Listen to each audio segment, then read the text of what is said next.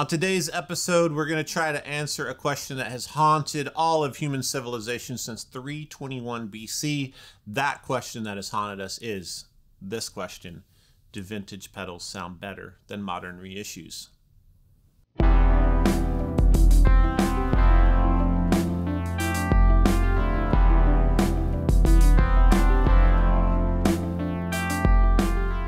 Today's episode is incredibly simple. I'm going to take 4 classic, coveted, full-of-mojo pedals that are really expensive, really hard to find, and I'm going to shoot them out against the modern reissue by the same company, and we're going to figure out, do vintage, older pedals sound better?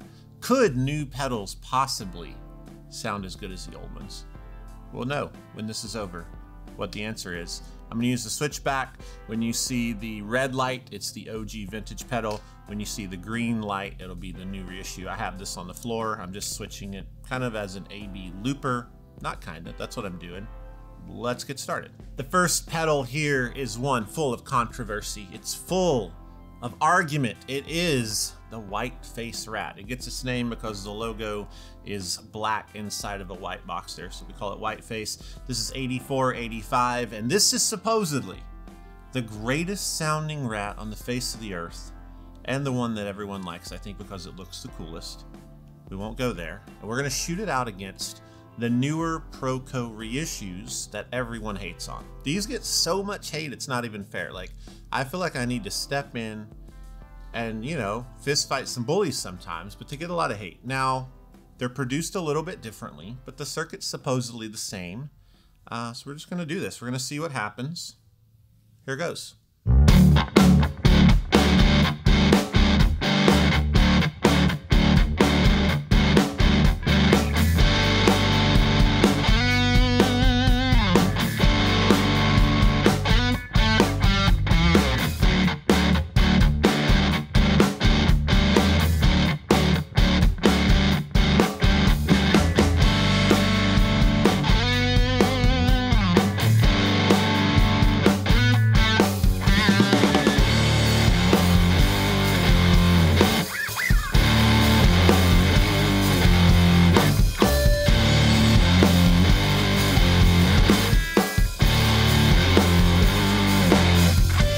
Now that we've jammed, I've listened to this in detail, as I have many times before, and now you've heard it. Here are my thoughts.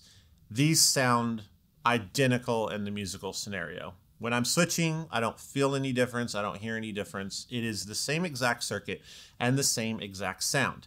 Now, one of the things that is frustrating to me about the concept of shooting out pedals when I see other people do it is that the video title will be Vintage Rat versus New Rat, and they'll put them up like this and put all the knobs at noon and go back and forth, and they don't sound the same. Well, no pedal sounds the same like that. You can take 2 pedals off of the production floor downstairs right now where we're building Morning Glories and Super Bolts or whatever, and there's parts tolerance, meaning that there is a range to these pots. They're not perfectly designed. It's impossible to make 1,000 pots that have the exact same resistance when you move it. So you have to massage the knobs a little bit and like pull things in and get things closer to each other. And the circuit's identical. So you cannot shoot out a pedal like that. That's just point A. So they sound exactly the same if you take the time to find the tolerance and the range. Now, the other thing is, I know a lot of you are saying, what about the chip? The old chip, the LM308, it's so much better than this new crap chip. The chip isn't that important. I feel the knives in my back. I feel you on forums right now, slandering me, calling me names, but you heard what you just heard. Moving on. Next up is a huge, huge classic that a lot of people are emotionally attached to, and for good reason. It is the Small Stone. There's a lot of vintage versions here. I'm gonna use the 75, kind of the OG version, which is more rare, more expensive, not necessarily better, but just kind of cream of the crop if you're gonna collect a Small Stone. And I'm gonna put it up against the Small Stone 4800 phase shifter. This is like the Nano Small Stone. And I see this a lot. How could this possibly sound as good as this? The box is bigger. meaning the circuit's bigger. I hear that kind of stuff. So we're gonna shoot this out. We're gonna play some kind of weird, I don't know, Steely Dan meets something. I don't know. What's it gonna sound like, Nick? Like Pink Floyd, yeah. Steely Dan? Yeah, yeah. Well, let's do that. Can we merge Pink Floyd and Steely Dan? Let's try.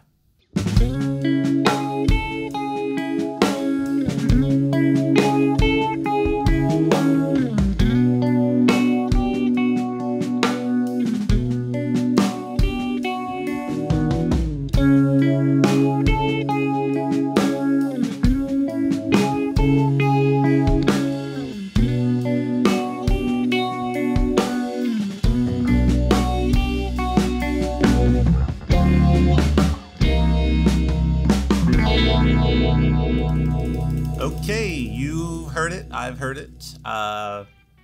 They sound really crazy close. This is really cheap. This is really expensive, and the price is really kind of shining a light on how ridiculous that is. Like, you could just buy this one. If you're wanting the sound of a Small Stone, this is fantastic. Electro-Harmonix has done a really good job, and they take these reissues seriously. I've done things like the Big Muff Shootout to show you that.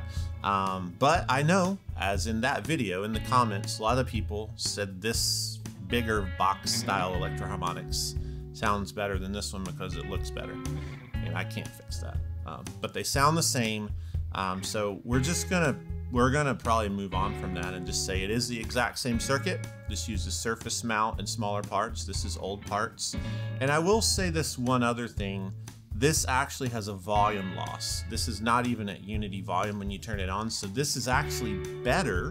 But if you want an older pedal that's probably gonna break easier and has a problem sucking the volume of your guitar away, and cost way more money, this is definitely, I would go with this one, because this is trash. Sarcasm! This next pedal has caused wars, and it will cause new ones as soon as I do this. But I'm embracing the fact that I can't control you, but I can control my choices.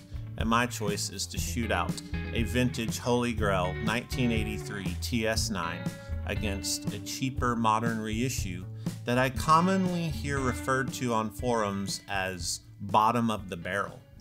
We're gonna shoot these out. We're gonna see what happens. Just get your weapons ready and sharpen your knives.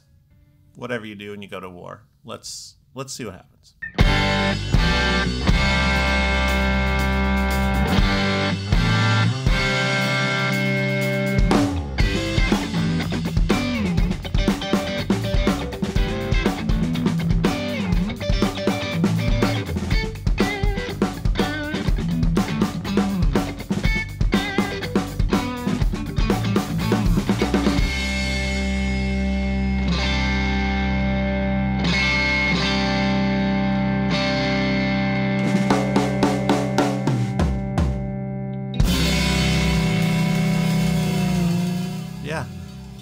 I'm not going to talk about how they sound exactly the same. I'm going to move on to other things like some of you are asking right now in your mind. You've typed it in the comments, and I understand this. I want to do episodes on this. You're saying, but the chip in the old one is special. The chip in the old one is pure magic. The chip in the old one is the thing of dreams and legend, and the chip in the new one is complete trash. It's not even worth looking at, owning. You should pull it out of this pedal and throw it away. Truth is, guys, the chip doesn't have a lot to do with the sound when everything is said and done. The components inside, the tolerances of resistors, capacitors, potentiometers, that is a major difference. So this pedal, I put the knobs in the exact same place, literally, and it held up perfectly. It's fantastic. And I think we need to face that if you're saying this sounds better because you had one now 40 years ago and your memory of it is that it sounded way better than the new reissue, we have to admit as a society and as a people that we don't even know what we ate for lunch Monday, and we cannot remember the sound of a certain tube screamer 40 years ago at a bar in Des Moines. It's just not possible. We have to move on from that. And I think, not to go on a rant or a soapbox, I don't want to do that today, but I am going to say these engineers are geniuses. They want to make this like the old one. Why would they want to make it worse? And they have better parts, better manufacturing, smarter people than they've ever had before. This is not Apollo 11. This is an overdrive pedal. Let's move along. I feel good. I feel good. I feel like there's healing happening. Let's move on. Next up, from 1979, I have a Boss CE2 in the box. He has the box. It's a silver screw, meaning it is the original version. Very rare, very coveted. It has a lot of dings on it. The paint is scratched. It's beautiful. It sounds beautiful. I'm going to shoot it out against the new Wazacraft CE2W. This is from 2018. It is where Boss recognized these vintage units that they have. They re-released them in a reissue form and put in some different modes. I'm going to put this on the standard mode where they are replicating this, and we're going to see what happens. And I'm really excited. Like, seriously excited.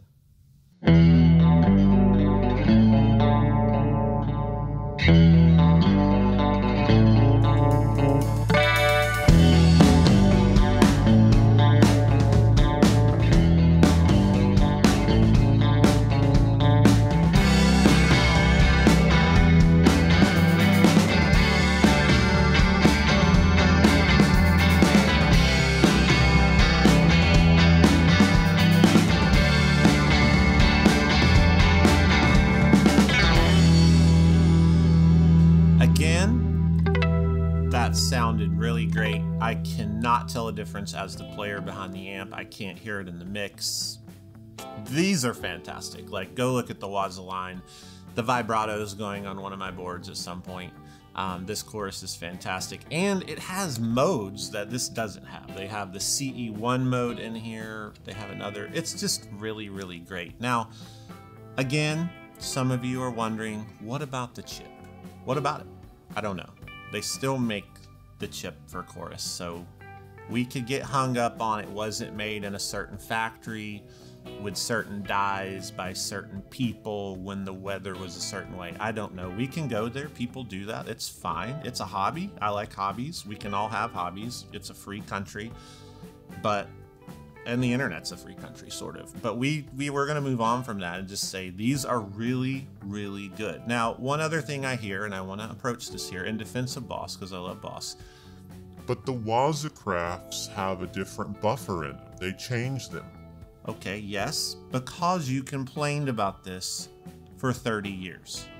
So they changed it, and now you don't like it. So we can't have everything. We can have good things, and this is a really, really good thing.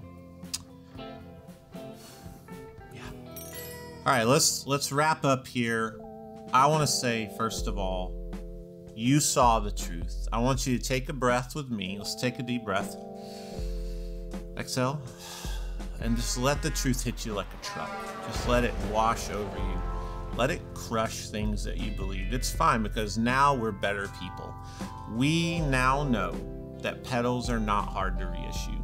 They're basic electronics.